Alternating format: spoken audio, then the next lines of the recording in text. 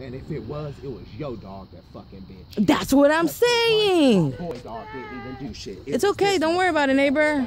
I don't give a fuck what them. No, they're not taking her. They want him. She didn't do anything. You can't impound shit. It's a thing. Okay, do what you want, and at the end of the day, I'm gonna get you guys, whether you like it or not. You said this. My dog bit somebody. She didn't. He didn't bite anybody.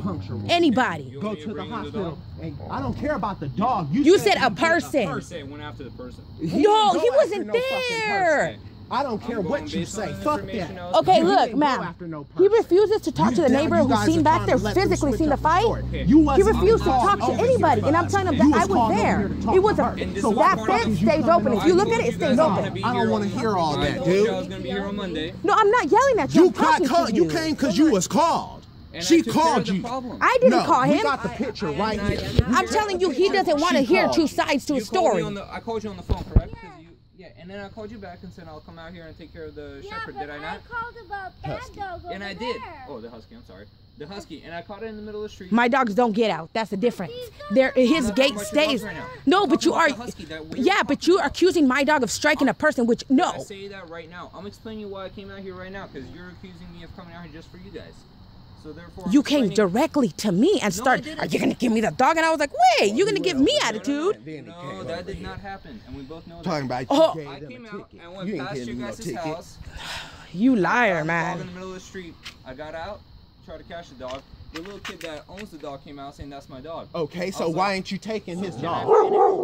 Finish. Why ain't you taking his dog? And put the dog inside his house. Therefore, it's restraint out. I gave him the ticket. Yeah. But the gate is open, so as soon as they open the door, it's closed right now. I have pictures, and I'm telling you, all day since you left, I have pictures. Hold on. First of all, let's talk like adults and not raise our voices.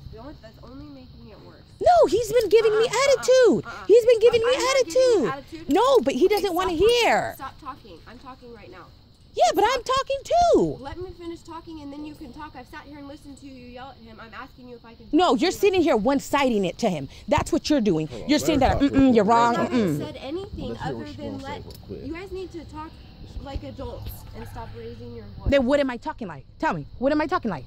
Now you're talking to me like you're degrading me. I'm degrading you? Really? How do I speak? Tell me. I'm here to facilitate an animal problem. And I'm telling him that he needs to get a warrant. Because I already, yes, he does.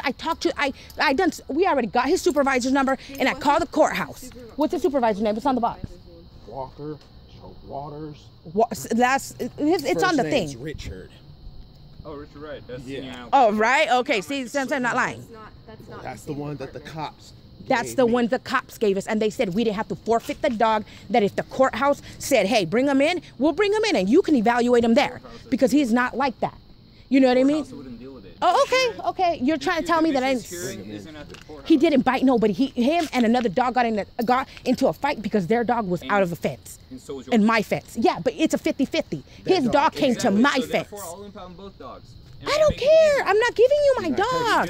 No. But I'm not saying he didn't. That's the difference. Ate that dog up. This dog? Yes. Okay, so I can impound both of these dogs. You ain't taking him. Plain as you're not taking her, you're not taking him. What happened?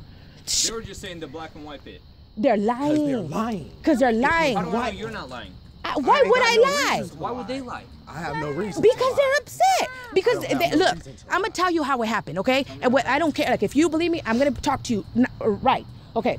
I don't know. None of them, all those people that were there, nobody was there because I was there on the scene. That's what I'm saying. My neighbor lives back there. She heard it all. And she told me, she's like, I seen it. She's like, did you see what happened? I was like, yeah, I seen it. And she was just like, nobody was watching it. She's like, I thought the dog was a stray all this time. She's like, and all of a sudden it has a leash on it, but nobody was walking it. It was running back and forth. The guy had his baby, had his back turned to it. And when they heard the commotion about the dog running back and forth and my dog's lunging at him is when they came and started pulling their dog. And if you do the math, like I said, look at the angles in how that dog was. And then when they called you, they grabbed that dog and they drug it and they closed the fence because I was right there. And I told them a 300 pulled up. See what I'm saying? And they were striking my dog. They were striking my dog and I said, hey, you know what I mean? Like, you guys know that's my dog. If there's a problem, call me. I'll come, you know what I mean? We'll do something about it. You didn't have to do all that because your dog has been out for 3 months and nobody knew it belonged to them. We thought it was all stray. Ask them. They said, them back there, that's what they said. Like, no, don't try to pull that because your dog's been running loose. Okay, I get what you're saying. I restrain him for the